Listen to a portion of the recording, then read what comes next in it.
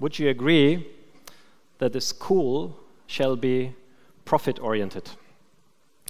Shall it be divided in profit centers and minimize the cost of every classroom? Shall the director meet fund managers day by day and try to increase the return on investment? Would we regard such a school the more successful, the higher the return on investment it provides is? Shall a hospital be profit-oriented, divided into profit centers? Why should a bank?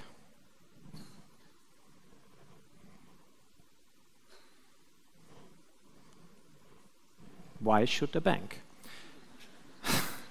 Isn't a bank, as much as a school or a hospital, an essential part of the infrastructure of a society? And isn't the core task of a bank to serve the society as a whole, to increase the general welfare and the common good? The strange thing today is not that a bank does serve the society and the planet. The strange thing today is that a bank strives for profit at the cost of the society and the planet. If you look back at history, most of all bank times had a social purpose. Mr. Raiffeisen, founder of a globally successful cooperative bank, said literally, money is not an end, it's a means for an end.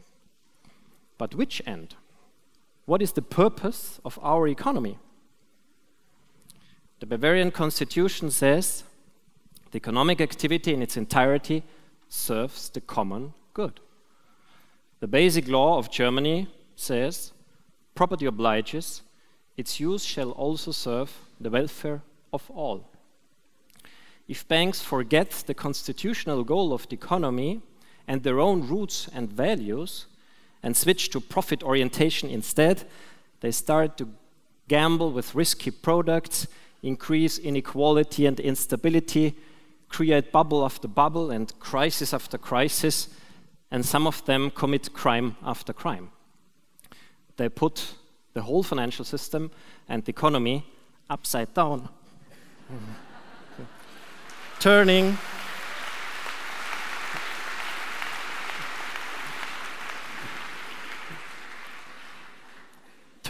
a means into an end. We propose to rectify this dead-end strategy and create instead an economy for the common good. But how would a bank for the common good look like? How would it work?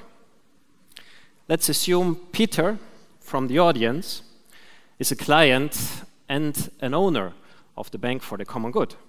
Which might be his motives? I give you 5. First motive, Peter will have a peaceful mind, as he can be sure that the bank for the common good does not invest in biotech corporations that introduce GMO in our food, oil corporation, mining companies, or other companies of that stuff. They will keep hands off speculative instruments, no bets on skyrocketing food prices, the collapse of currencies, or the bankruptcy of whole states.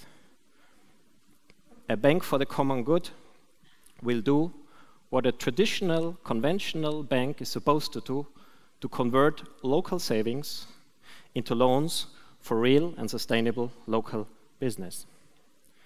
Second, it will not share a part of its profits to the owners. If it did, Peter and the other owners might become greedy and ask for a higher profit, and incite the managers with perverse bonuses to increase the profit and satisfy their greed, which will only find an end in the next financial crisis. Third, the bank will not give interests to Peter as a saver, but instead of shedding tears, Peter will be a richer guy than today. This is one of the weirdest phases of capitalism, that most of all bank clients are happy when they get 50 or 100 or even 500 euros of interest on their savings. The point is that the banks only tell us half of the story.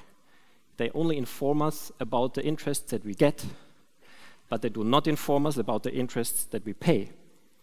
As consumers that buy products and services from companies that take credits from banks and pay credit interests that turn into savings interests. In this roundabout between consumers and companies and banks and savers, we have some 10% of winners and 90% of losers. Let's see that. Peter is an average guy in financial terms. He has a modest income and has to spend it completely, and thus pays a full share of its income for interests. Also, his savings are modest, and what he gets in interests is peanuts. Whereas I am a wealthy guy. I have a very high income, and I only consume the fourth or fifth part of it and pay a comparatively small share of my income for interest. But I have a huge savings and get a large amount of interests, and so I'm a net interest winner, and Peter is a net interest loser. I represent between 1 and 10% of the population, and Peter more than 90. You see, the interest is, like all types of capital income, a subtle redistribution mechanism from the middle and lower classes to the financial elites. It widens the gap. The Bank for the Common Good aims at closing the gap. Fourth, if Peter takes or tries to take a loan from his traditional bank, the bank will pose him a series of questions. Does your project generate more money than you invest in? If it doesn't, Peter will not get the loan. If it promises to do, but contains a high risk, the bank will charge Peter high interests. It has to, because laws require it.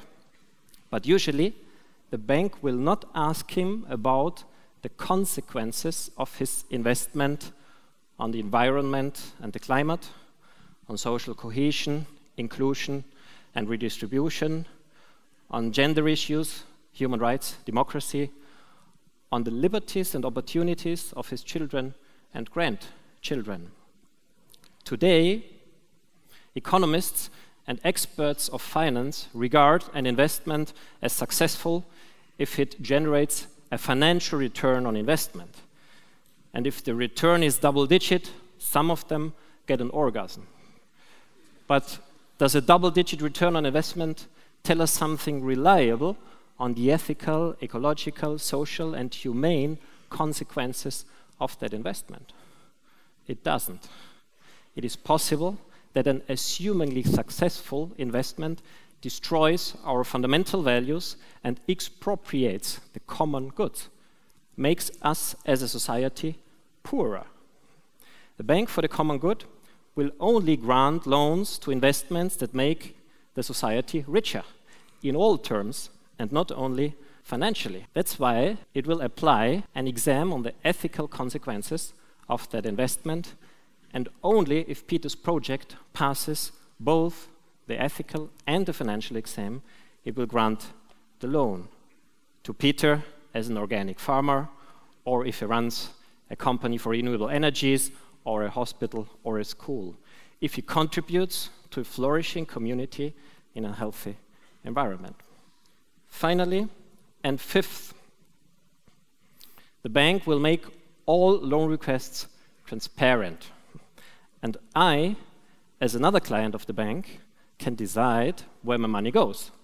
To Peter, the organic farmer, or renewable energies, or a small-scale retirement home, or whatever I'm convinced of. Ethical banking is also the end of black box banking. Still, participation is not limited to investment decisions. The Bank for the Common Good invites its clients and owners to engage not only as economic citizens, but also as political citizens, and work together for a more effective regulation of the financial system.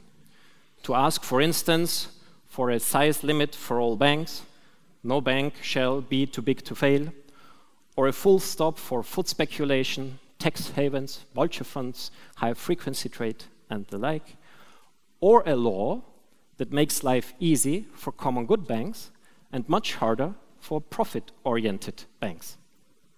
How could this work? Well, defining first a common good charter for all banks, and banks that subscribe to that charter and fulfill it get all public benefits and support as now. If they don't and opt for profit orientation, they are released to the free markets. No public insurance for the deposits, no access to the public central bank, no business with public entities, and the legal guarantee that no single cent of taxpayers' money will ever be used again to rescue them, for which they have to be small enough to fail. Another challenge for us as citizens. You see, it's essential to engage not only as economic citizens, but also as political citizens, and work together for a more stable, sustainable, and democratic financial system. To sum up, this idea is about a private bank with a public purpose that creates a public value and adds value to the common good. Maybe this idea frightens you and makes you upset because there is no such thing as a society, as Margaret Thatcher taught us. But maybe you have a different worldview and think that individuals can only have a good life if they also take care for the well-being of others, and that human societies will only flourish if private businesses take care for the common good. Luckily, the new spirit is spreading more and more, and a new generation of ethical banks is arising, from the Dutch, Belgium Triodos Bank, the GLS in Germany, or the Banca Etica in Italia y España. In Austria, we are just starting the first prototype of a bank for the common good. We already founded the cooperative that will hold the future bank and collected 2.5 million euros of capital by crowdfunding. At 3 million, we will apply for the small license, current accounts. At 6 million, for the full license, savings and loans. Our owners know that they will never get a financial return on investment, and we already found more than 3,000. Maybe you will one day be one of them. You're warmly invited to join our bank for the common good or to create your own one in your country. In any case, the economy for the common good has just started here in Brussels with a local group which heartfully invites you to join. Thanks for listening.